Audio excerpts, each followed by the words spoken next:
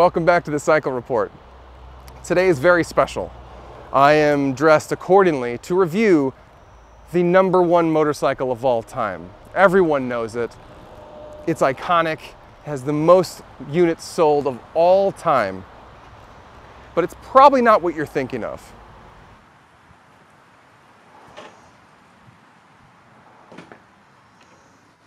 Let me introduce you to the Honda Super Cub, technically the C125.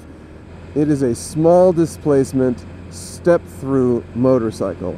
Not a scooter, a motorcycle. Now, with my big feet, I still have to step over it because a size 13 doesn't really fit through the tunnel here. But the Super Cub name has been around since nearly the beginning. This is the largest volume selling motorcycle of all time. This thing has sold over 100 million units over the last 60 years. It launched arguably the most famous ad campaign the world has ever seen. If you remember the whole "you meet the nicest people on a Honda," that was for this bike. So what makes this thing so special? To make sense of it all, you gotta go back a long time. In the mid-50s, the heads over at Honda looked around at the marketplace in Europe, something they hadn't really had a good grasp on at that point. So what they noticed was a progression of people were riding bicycles, and then they were kind of graduating to a scooter because of cost, and then when they got a little bit more money, they were buying bubble cars. And so they saw a really good hole in the market, some way to sort of diverge that thinking from scooter to car to scooter to motorcycle. Because after all, Honda made motorcycles. This is well before they started making cars. This motorcycle had a list of things it had to accomplish, and most of them stemmed from the idea that people would be coming from bicycles or scooters, and they wanted this thing to be approachable. Well, scooters are probably the easiest motorized vehicle to learn to ride or drive. They're all automatic, they're twist grip, they're lightweight, they're unintimidating for newcomers, and you don't have to learn a whole lot. You just kind of balance a little bit and they sort of drive themselves. They're small, they're cheap, they're good on gas. They're not bad. But the jump from a scooter to a motorcycle is large. Now you have to worry about shifting for the first time ever. Now you have to worry about using a clutch while you're balancing, and now you have a bigger machine that's heavier and it's a little bit more intimidating, a little bit more unwieldy at slower speeds. So as Honda is a motor company first and foremost, it started with the motor. It's a small 4-stroke engine. It gets over 100 miles per gallon and develops well under 10 horsepower. They moved the engine from the swing arm right by the rear wheel where a scooter generally mounts its engine, and they moved it inwards towards the front of the bike.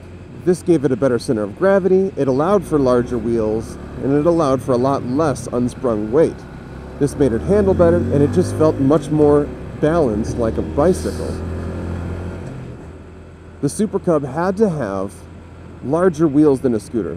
You see, a scooter has small 10, 12-inch wheels, and that makes them nice and nimble, but the problem with that is that bumps and potholes really knock you around when you only have a small wheel. So what they wanted to do was make the wheel larger, closer to that of a motorcycle. So they had bigger wheels and skinny tires, and that made it handle a lot more like a bicycle. They wanted this to be able to be run with one hand. They had to invent a solution. They developed a new kind of transmission that has gears, but there's no clutch operation with your hand. It's pretty ingenious. Generally speaking, you roll off the throttle when you want to shift, you click it into gear with its heel-toe shifter, and then you roll back on the throttle. It's a little weird if you're used to shifting normally and using your clutch to feather in, because it's very abrupt when you do that. So what they did was they put another clutch attached to the pedal. When the gas is off, the main roller clutch disengages, just like an automatic will freewheel. But then when you push the pedal in, attached to the pedal is a plate clutch like a motorcycle has. So you can shift and then ease your foot back, and it's like slipping and feathering a clutch with your hand, but all done with your feet Everything that's retro is really popular these days, and honestly, there is nothing that's new that's more retro than this. With such an old general design, it might seem like it's overpriced at nearly $4,000, but this is Honda. So the quality and the fit and the finish of the materials rival things that cost 2 and maybe even 3 times as much. The paint's gorgeous. All the seams where the different panels meet up are tight. It's got LED lighting. I mean, it's got a proximity key, which is amazing for the price point of $3,700. It's even got an actuator on the seat instead of your normal key release. So why did they put all the effort? Honda found themselves into a situation where, like many other companies, there's a huge need to attract new riders. If they're starting to get curious about getting a motorcycle or riding, you can put anyone on one of these things and go around the block within 3 minutes, and they'd be fine and having fun. So I think the audience for the Super Cub are the same people that it appealed to when it first started. They've stayed true to their design and their concept. And as we know by now, Honda's reputation for reliability is second to none. So I have no doubts that this thing will run flawlessly for a long time. But what about experienced riders? I must admit that I find this very, very charming. But I'm not so sure that I would be entertained by the Super Cub for very long. It's just kind of slow and it's not very fun. It doesn't really want you to play around with it. It's just meant to be driven gently, smoothly, and quietly. But if that's not your thing, Honda has another answer. The Grom. It's a $3,500 mini bike, but it's a motorcycle. So what Honda's done is taken the main mechanics out of their Super Cub, but they've made an entirely different experience out of it. First thing you see is this thing is tiny, and I know I look silly on it. Honestly, I'm doing this for you. I've gotten more requests for me to be on a Grom for the Cycle Report than every other suggestion combined. And I'm sure it's just to laugh at the big guy on the little bike. So, have at it. Laugh all you want. I'm having fun. First and foremost, the Grom has small wheels, closer to scooter size. It has a transmission that is shifted normally with your foot and with the clutch on your hand, just like a big motorcycle. So even though this is the smaller of the two bikes, this is actually much more of a motorcycle than the Super Cub is. So what's it for? It's actually just for riding around and having fun. Not gonna lie, this thing is a goofball machine. Now, it's not fast. I mean, anything with 9 horsepower from the factory is not gonna scare anybody. But the chassis is so aggressive and it's so playful that the more I ride this thing, the more I just want to completely act a fool on it. The ergonomics are completely different. It's much more compact and you're much more on top of it instead of riding in it in an upright position like on the Super Cub. But with the Grom, it has a longer seat. I mean, technically you could put 2 people on it, but I really wouldn't advise it. But with 1 person on it, you can scoot up to the front of the tank. And when you do that, the steering gets so light and twitchy, almost scary twitchy. But I can envision a cone slalom or a tight U-turn. In fact, these bikes are very popular for racing on go-kart tracks. So you have up to the front where you can turn on a dime and it's twitchy, and then you can scoot your butt back on the seats, and then it has much more stability immediately, and it steers more like a sport bike does. And your position that you're riding in gets more like a sport bike. Technically, I weigh more than this motorcycle does, so it shouldn't be surprising that my body weight shifted front and back makes a huge difference in the dynamics. Now, this particular Grom, I must admit, is not stock. The owner of this one is actually the head of the Chi-Town Mini Moto Club. They do group rides. Sometimes they have 40 of these things cruising through the streets of Chicago on Wednesday nights. And he races this thing in the Central Illinois Mini Moto Racing Club. Check it out, it's pretty cool. They generally have wheel-to-wheel racing on Groms and other makes, and they go on go-kart tracks. And riding this thing now, I can't imagine anything seeming like it'd be more fun. He went over the list of parts for it, and it's mind-boggling. Custom rear set pegs and controls, handguards, there's no turn signals or mirrors anymore. There's actually custom valved Olin suspension on this thing, which I'm guessing probably doubles the price of this motorcycle. And then it gets crazy. So there's a custom exhaust, it's got a lightened flywheel, it's got a more aggressive cam, it does not run the stock ECU or dash, and it also has a MotoGP style inverted transmission.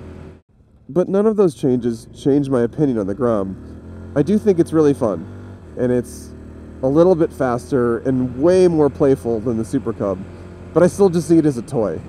Where the Super Cub was designed to fix problems, the Grom still has those problems. But when the Super Cub shows its hand as being sort of a half of a motorcycle, and when you want more, the Grom is there to pick up the slack. Now, I see a lot of people talk about the Grom as something that a new rider could learn on.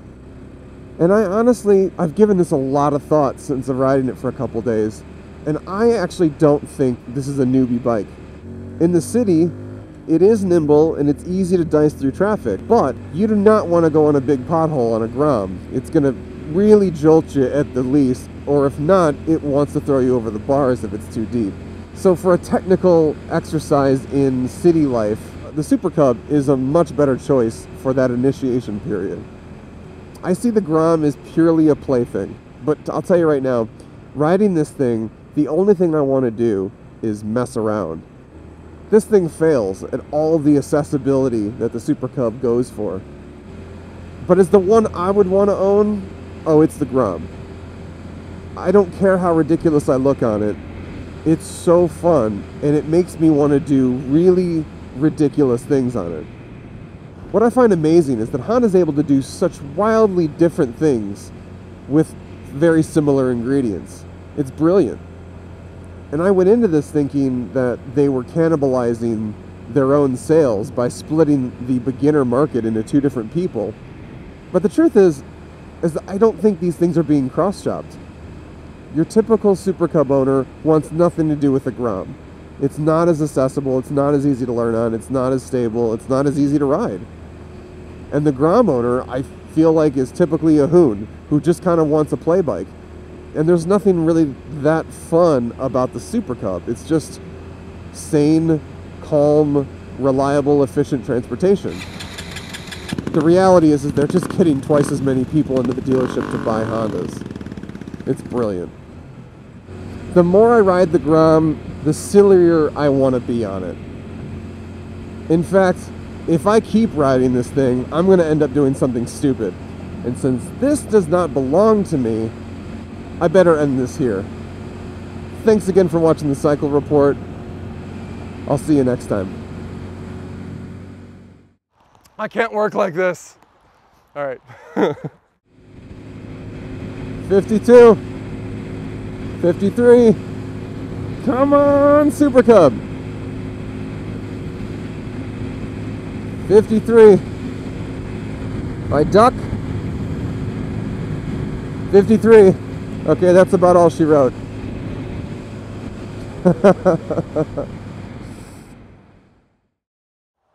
Can you see it? Oh, awesome. Powder. You're watching Everyday Driver. We make a TV show, podcast, and YouTube channels dedicated to great cars, driving adventures, and helping you find a car you'll love. subscribe and hit the bell so you don't miss a thing.